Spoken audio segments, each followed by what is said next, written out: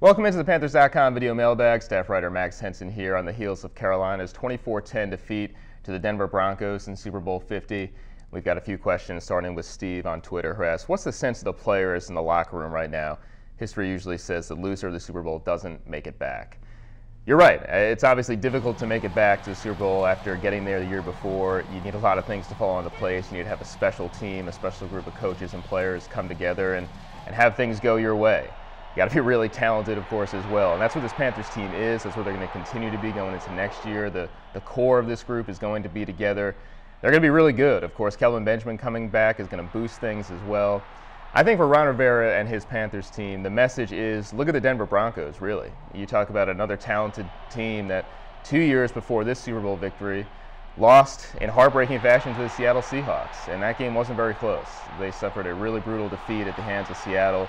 2 years later, they were back in the Super Bowl winning it. Of course, Carolina doesn't want to wait 2 years. They want to go right back next year for Super Bowl 51.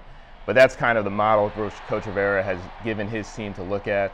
And I think that's what they're going to try to do. And they're very confident that they have what it takes to get back. Of course, they need some time to rest, regroup, clear their minds, get ready for another run next year.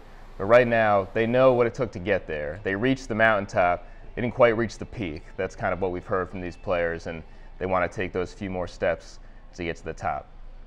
We've got our next question from Justin Richmond, who says, I hope the 2016 season will be just as good for them as 2015.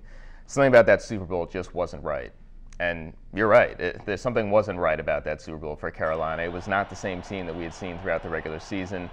And really, you got to give Denver a lot of credit for that. It was what they did defensively that really took Carolina off their game. That first quarter strip sack, which ended up becoming a touchdown for Denver, really was a shell-shocking moment that Carolina never seemed able to recover from. And you talk about this Panthers team that had never trailed in the postseason prior to the Super Bowl. And in Super Bowl 50, they never led, and they were trailing the entire way. And it kind of just speaks to the flow and the rhythm of that game, and Carolina was never really able to put the pressure back on Denver. It seemed like it was on their shoulders throughout the night, and they just couldn't break through. You look at some of the moments throughout that game, you talk about penalties, sacks, turnovers.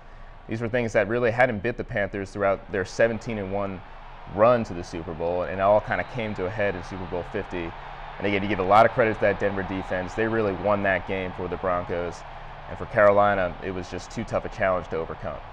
We've got our last question from Josh Allen, who says, with no glaring weaknesses on the roster, what position groups will be primary focus of free agency and the draft? Of course, we're just getting started into this now, still kind of looking back on 2015 before we look too far forward into 2016 and team needs. And it's going to be a lot of time spent for Dave Gettleman and his staff to build this roster. But when you start talking initially about them, of course, the secondary does come to mind. You wonder about the cornerback position, what's going to happen there for Carolina with Charles Tillman, of course, being a starter this year, nearing the end of his career. We'll see if he decides to come back, see if the Panthers bring him back. Of course, Benet Ben-Wickery is coming off a season-ending injury. So we'll see what they do at that position, but I really go back to Dave Gettleman and the three truths that he gave at his end-of-season press conference, talking about them being running the ball, stopping the run, and pressuring the quarterback.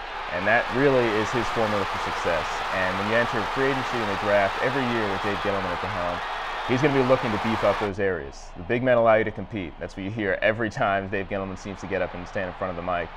So when you talk about free agency in the draft, I would certainly look at both lines of scrimmage, defensive line, offensive line, wherever they feel like they can boost those two areas. You definitely could see Carolina address that.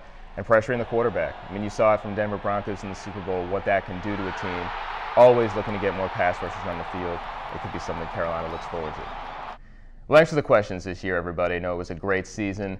We look forward to providing coverage for you all throughout the offseason right here on Panthers.com.